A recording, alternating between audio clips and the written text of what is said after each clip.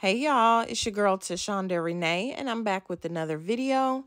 In today's video, I'm going to show you how I made this awesome meatloaf.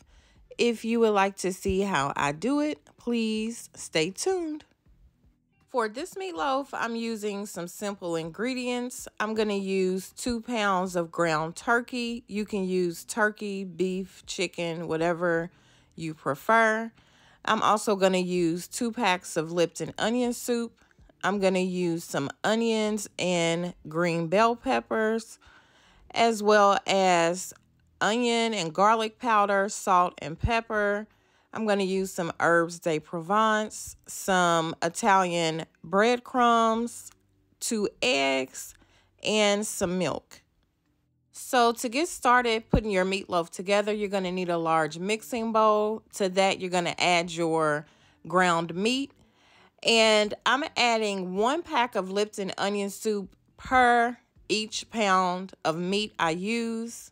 To that, I'm going to add the onions and green bell peppers. I'm going to add 1 cup of the Italian panko breadcrumbs, about a ½ cup of ketchup. I'm going to season it to taste. So I'm going to use about a teaspoon each of the garlic and onion powder, about a ½ teaspoon of the herbs de Provence, a sprinkle or 2 of salt, and I'm going to use about a ½ teaspoon of the black pepper. I also added 2 large eggs, and I'm going to use about a 1/4 of a cup of milk.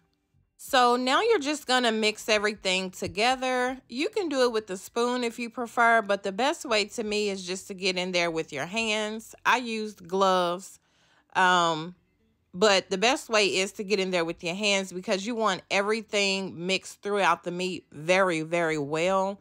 You want your meatloaf to be really well seasoned.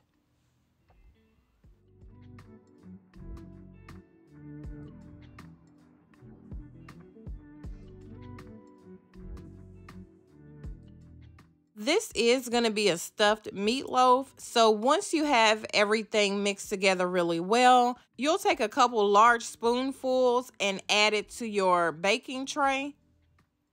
I'm going to bake my meatloaf on a cookie sheet that I've covered in aluminum foil. So once you have that on the baking sheet, you want to go ahead and pat that out. You don't want to pack it too tight, but you do want to start to form it into the loaf. And once you've done that, you're going to go ahead and add your cheese directly on top of this. I'm going to stuff mine with mozzarella. So I'm just using mozzarella sticks. I've also used cheddar cheese, and that's delicious as well. But you can use your favorite cheese. And honestly, it doesn't have to be sticks. You can use sliced cheese. Whichever cheese you choose to use will be fine. So then you're going to add the remaining portion of your meat on top of the cheese and go ahead and form your meatloaf. You just want to be sure the cheese is completely covered.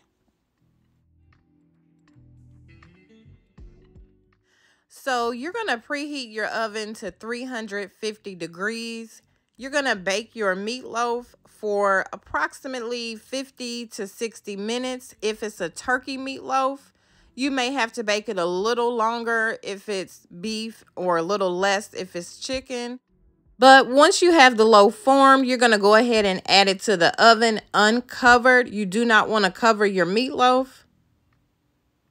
This is what the meatloaf looks like after baking for about 40 minutes.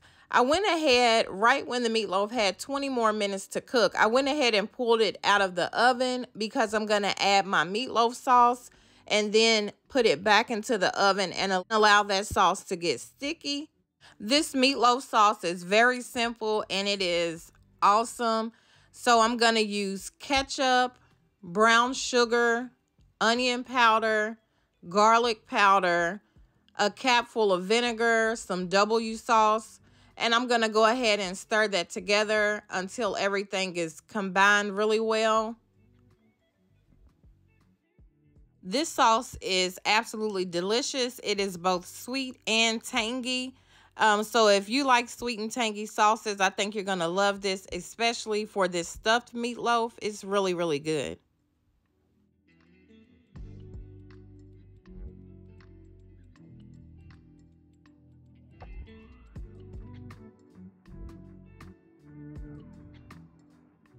So I'm going to go ahead and completely cover the meatloaf. I'm going to brush the sauce all over the top and around the sides of the meatloaf.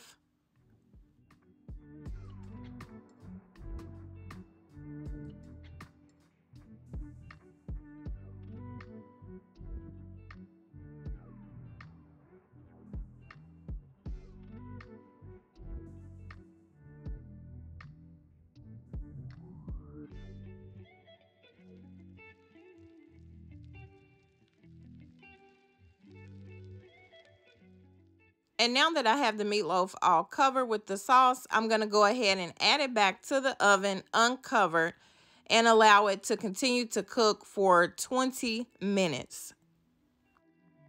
And this is what it looks like when it comes out of the oven. That sauce is thick and sticky, and it's just perfect.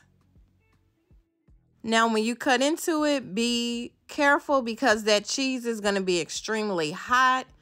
I did allow mine to set for about 10 minutes before I cut into it, and you can see it's still very, very hot.